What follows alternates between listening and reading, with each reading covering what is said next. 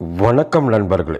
இன்று நாம் தமிழ் தொழிலில் பார்க்குறது, இப்போ நாம் எல்லாரும் வாகனங்களுக்கு பெட்ரோல் நிலையத்தில் வண்டி எடுத்துகிட்டு போயிட்டு ஈஸியாக பெட்ரோல் போடுறோம். இந்த விஷயம் இன்னும் ஒரு 5 வருடத்தில் பார்த்திங்கன்னா எல்லாமே எலக்ட்ரிக் வெஹிக்கிள் சார்ஜிங் ஸ்டேஷனாக மாறிடுங்க.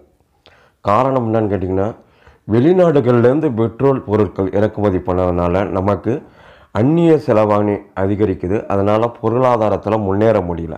இதுக்கு மாற்று வழி என்னன்னு பார்த்தீங்கன்னா, இந்த மாதிரி எலக்ட்ரிக்கல் வெஹிக்கிளில், அதாவது பேட்ரி வெஹிக்கிள்னுவாங்க, அதில் சார்ஜ் பண்ணி அதன் மூலமாக கார்களை வாகனங்களை இயக்கிறது தாங்க. இது இப்போ எல்லா ஊர்களிலும் பெட்ரோல் பங்க் எப்படி செட் பண்ணாங்களோ அதேமாரி எலக்ட்ரிக் வெஹிக்கிள் சார்ஜிங் பூத்துன்ற ஸ்டேஷன்ஸு கொடுக்க போகிறாங்க. இந்த தொழில்களுக்கு எதிர்காலத்தில் நல்ல வாய்ப்புகள் இருக்குங்க. இதை பிரபல நிறுவனமான டாட்டா கம்பெனி இப்போ ஆரம்பிச்சிருக்காங்க. ஒவ்வொரு ஊர்லேயும் கொடுக்குறாங்க. அவங்களோட லிங்க்கு இந்த வீடியோ கீழே தராங்க. இந்த மாதிரியான எலக்ட்ரிக் வெஹிக்கிள் சார்ஜிங் பூத்து பார்த்திங்கன்னா நிறைய நிறுவனங்கள் செட் பண்ணி தராங்க. 75,000 ரூபாயிலேருந்து 25 லட்ச ரூபா வரைக்கும் ஒவ்வொரு பூத்து மாடலுக்கு தகுந்த மாதிரி செட் பண்ணி தராங்க. இப்போ எல்லாமே பார்த்திங்கன்னா குயிக் சார்ஜிங். ஒரு வாகனத்தில் நம்ம போய்கிட்டே இருக்கோம், நம்ம வண்டியில் பெட்ரோலோ டீசலோ இல்லைன்னு நினைக்கும் போது டக்குன்னு அருகில் வரக்கூடிய பெட்ரோல் நிலையத்துக்கு போயிட்டு ஒரு 5 நிமிடத்தில் நம்ம டேங்கை நிரப்பிக்கிட்டு போயிடலாங்க. அந்த யுக்தி இதில் இருக்குதா என்பதற்கு இப்போ அட்வான்ஸாக போச்சு டெக்னாலஜி. 2 நிமிடத்திலே உங்களுடைய காரை ஃபாஸ்ட் சார்ஜிங் பண்ணக்கூடிய அளவுக்கு டெக்னிக்கல் போச்சுங்க. ஸோ அதனால் இந்த தொழில்களுக்கு நல்ல எதிர்காலம் உண்டு. ஆனால் இப்போ பார்த்திங்கன்னா இந்த மாதிரியான வாகனங்கள் எல்லாமே 2 மடங்கு விலை வைத்து விற்கிறாங்க. போக போக இந்த மாதிரியான பெட்ரோலிய கார்களை போன்ற விலை இருந்தால் தான் இந்த வாகனங்களின் உற்பத்தி அதிகரிக்கும், வாங்குகிற சக்தியும் அதிகரிக்கும். எதிர்காலத்தில் அது நடக்கும். மேலும் சுற்றுப்புற சூழலுக்கு இது பாதுகாப்பானதாக என்பதனால் நாளடைவில் அந்த பெட்ரோலிய வாகனங்கள் படிப்படியாக மறைஞ்சு போயிடுங்க. ஸோ இப்போது உங்கள்கிட்ட இதை பற்றிய திட்டங்கள் இருந்தால் இப்போதே செயல்படுங்க. இதுக்கான அந்த அறிக்கைகள் அரசு என்னென்ன விதிமுறைகள் தந்திருக்காங்க என்பதை என்கிட்ட பிடிஎஃப் ஃபைலாக இருக்குங்க.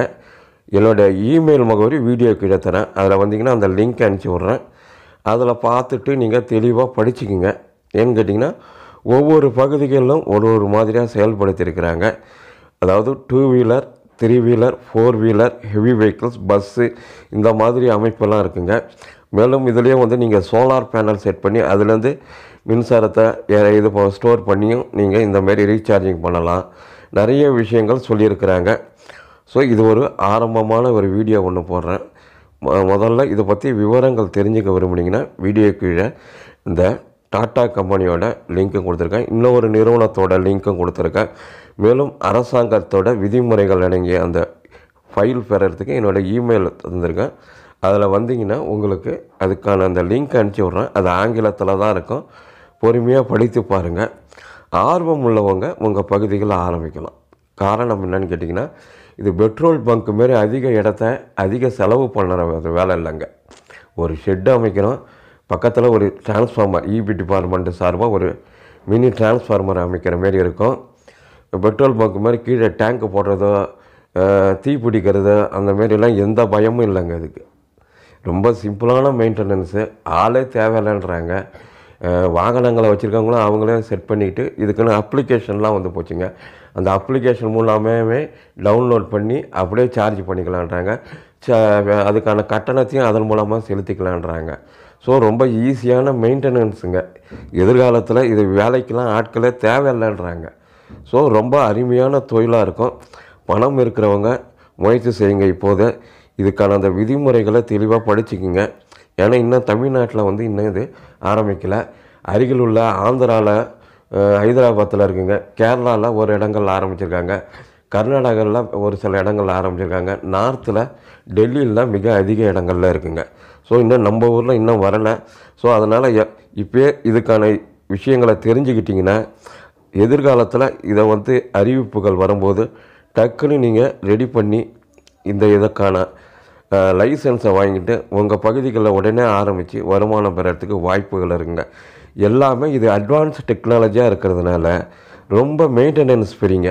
ஏன்னா இதுக்கான அப்ளிகேஷனே அந்த நிறுவனங்கள் வந்து வர்ற கஸ்டமருங்கள்கிட்ட அப்படியே டவுன்லோட் பண்ணி அதன் மூலமாக பணத்தை செலுத்திட சொல்கிறாங்க. சார்ஜிங்கு அங்கே போயிட்டவுடனே ஆட்டோமேட்டிக்காக வாங்கி அவங்களே சொருவிக்க வேண்டியது தான்.